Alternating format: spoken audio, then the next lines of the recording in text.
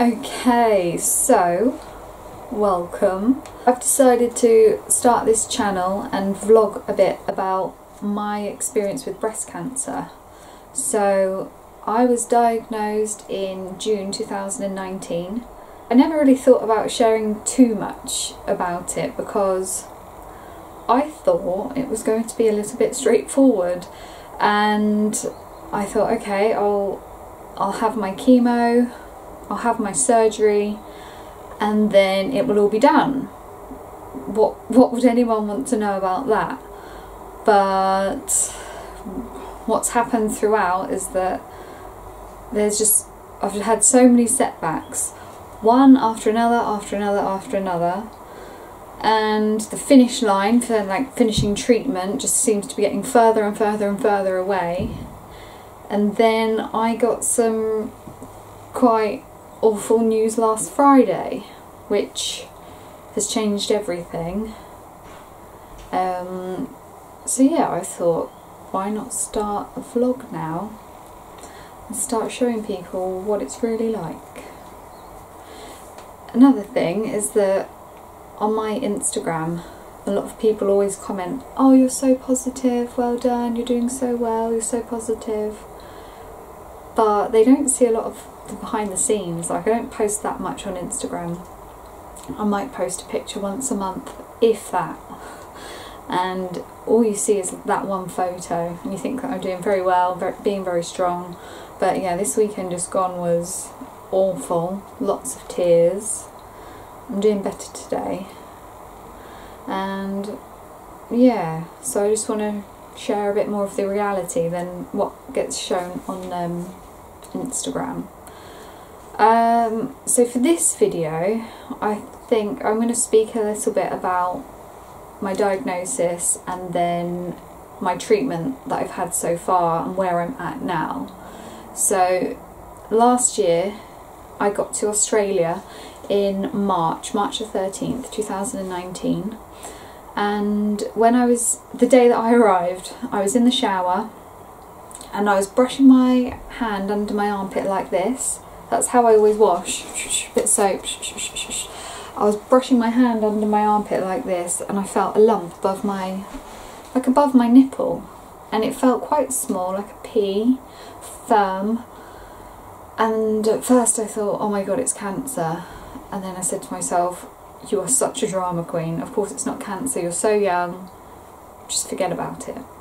So for 3 months I stayed in Australia, and I did keep an eye on the lump, and I did notice it was getting bigger, and then it started to get a little bit painful. On like a scale of 0 to 10, it was like a 0.5 or a 1. It wasn't pain, but it was noticeable. I knew that something isn't right. So one of my very good friends, Chloe, told me that I had to go to the hospital to get it checked out. There was a little bit of a back and forth. The hospital couldn't understand why I was going there to get treated, but where I was living, Bundaberg, in Queensland, there's such a shortage of doctors, so it was impossible to get a GP appointment. Or it was in June that I was trying to get an appointment. The next available appointment was August. So yeah, I managed to get seen at the hospital, and they weren't too concerned. The doctor that looked at it, she did a physical examination, and it was really painful. I was like, that really hurts. And she said, okay, look, because it's painful, it makes me think that it's nothing malignant. It's probably just hormonal. So I'm going to get you in for an ultrasound on the Monday.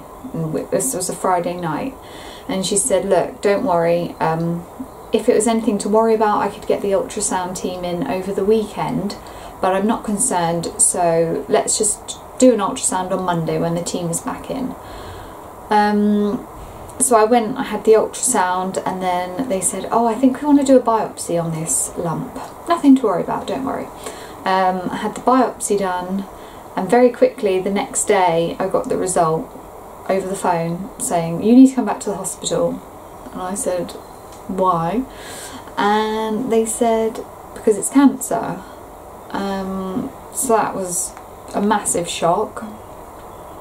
being told that, yeah, this lump that I thought was probably hormonal, the doctor thought it was hormonal, is now cancer. I think that was on a Tuesday, and then I went back to the hospital on the Wednesday, and I thought it was going to be very straightforward. All throughout this whole thing, I've always thought that it's just going to be straightforward. I thought, okay, I'll go to the hospital, maybe I can get booked in to have the lump removed, and then I'll just carry on with my travels. Maybe I don't even need to tell my parents. I hadn't told them about the lump. Putting some hand cream on. My hands are so dry. But it turns out, well, the doctor said, no, you're going to need treatment. You're going to need chemotherapy, possibly radiotherapy. You're going to need surgery, and you need to decide where you want to have it done. So if you pick to have it in Australia, you're going to have to stay in Australia. So I said, no, I'm going home. And then I got home on the Friday. So yeah, I was diagnosed on the Tuesday, back in England on the Friday. I had to go and see an oncologist here, and then they put like a treatment plan together, which was for chemotherapy and then surgery. So the breast cancer that I have is triple negative, which means that it's not created or impacted by hormones. There are 3 other types of breast cancer: ER, PR and HER2. So estrogen, progesterone and HER2 is like a protein. And the hormone ones can be treated with hormone therapy, but because mine is triple negative, it won't respond to hormone therapy. So the treatment plan for someone with triple negative is also dependent on the size of the tumour. If the tumour is small, then they'll usually do surgery and remove it straight away. But mine was too big, it was bigger than 2 centimetres, so in the first instance then they have to do chemotherapy to try and shrink the tumour and then go in and do the surgery. So I had my chemotherapy, it started in July 2019 and it was meant to finish at the beginning of December, but I had a lot of problems during my chemo with my bloods being too low. Your white blood cells and your platelets need to be at certain levels, otherwise yeah, you're at risk of infection if you haven't got enough white blood cells. And I kept being anemic, so I wasn't getting enough oxygen transported around my body. I was really breathless a lot of the time, and that's because the chemo had made me anemic.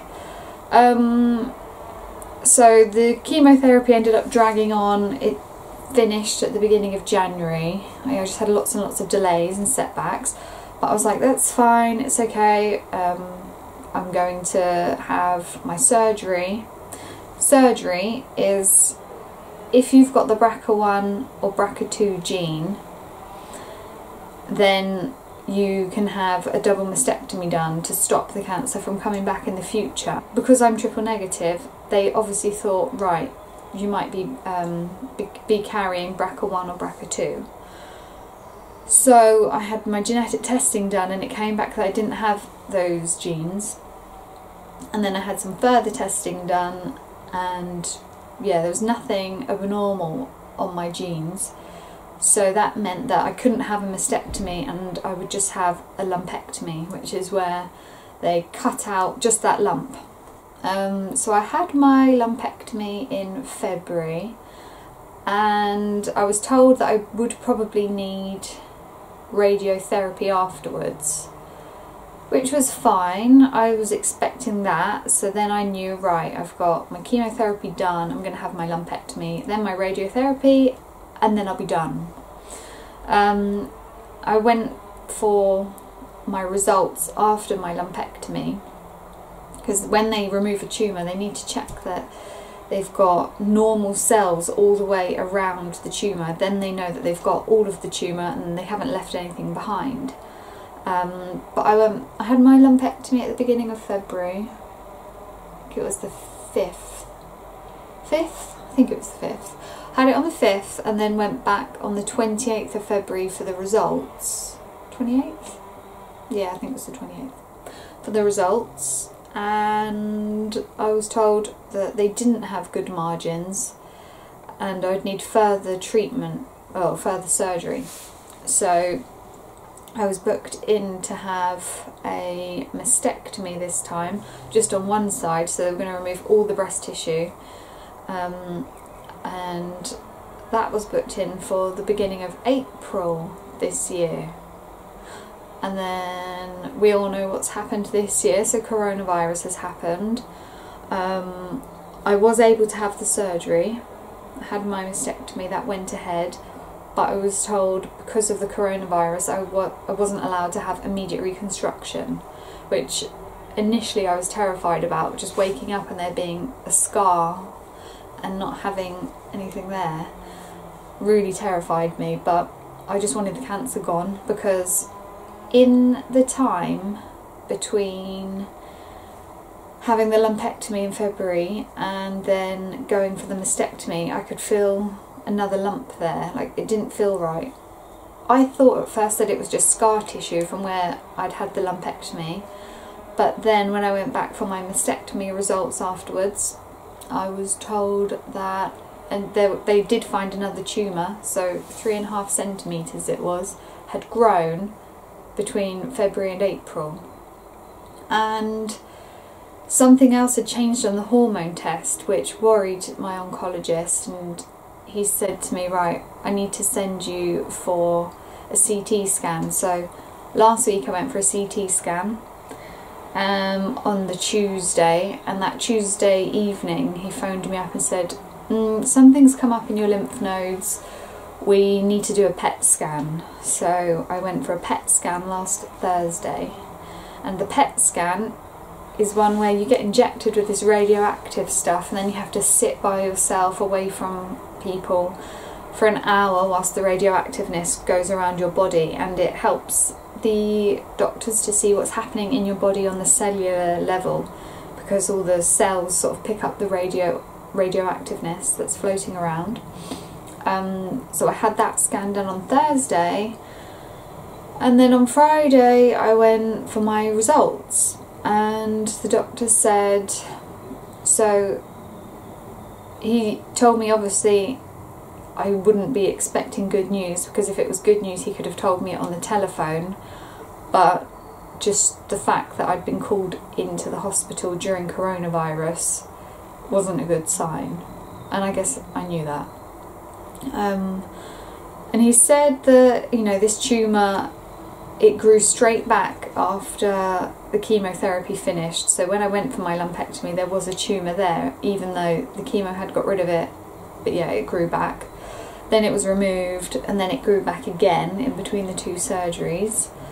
So it's acting like in a very aggressive, unusual way that even he is quite surprised by. And the scans, the PET scans, the CT scans, show that now it's spread into my lymph nodes.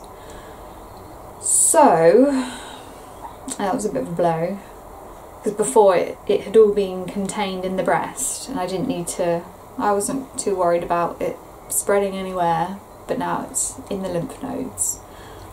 Originally there was talks about having surgery to remove any bits that need be, but now that's not an option, so I guess it's more in the lymph nodes than the doctor was anticipating. And then he said usually the next step would be to put me forward for clinical trials, to trial drugs that aren't available on the NHS yet. But because of the coronavirus, all of the clinical trials are shut. And he said, as a family, we need to sort of decide how we want to proceed, because I need to see a specialist, probably going to need specialist treatment that isn't available on the NHS. That was a bit, yeah, quite a blow. All along I've just been thinking that I can see the finish line. I'm going to finish my chemotherapy, I'm going to have my surgery, then I'm going to have radiotherapy. So I was meant to start radiotherapy on the 11th of May, and I asked my doctor last Friday, so am I still starting radiotherapy? And he says, no, it could make the lymph nodes flare up even more. And he said to me, a lot is going to happen between now and the 11th of May. So what's today? The 4th. The 4th. So yes, that's where I am. Diagnosis, treatment so far hasn't really worked, and now looking for something else. So my oncologist has referred me to some specialists. He's sort of putting a packet together of all my details, all my medical records, and yeah, giving that to people that he knows. I've contacted my GP and said I want to be referred to the Charing Cross Hospital, as I'm hopeful that they might have something there that we don't have out here. I don't live that far from London. I just live outside West London, so yeah, it's good that we're close to a big city, and hopefully there are more options in other hospitals. So yeah, at the moment it's quite scary because I don't have any treatment. I'm not on any treatment right now. It's spread into my lymph nodes, and I'm not having any treatment to stop it from continuing to spread. And there's no like treatment plan set out. I'm just waiting for someone to come up with an idea. Hopefully this week I'll see a few specialists. Like, I'm hoping to see someone at Bart's, that's where my doctors referred me to. Hoping to see someone at Charing Cross, which is where I've requested to see someone. My dad's been on the case to the Royal Marsden, so hopefully like this week I might have three appointments, get 3 different opinions, and then figure out the next steps. So yeah, I think I might do a few other videos about specific things, and then just video this journey as I go, because at the moment it's now in like no man's land. Don't know what's happening. It's not very normal. It's not the normal like care plan that I thought I would be receiving. It's all just a bit unknown.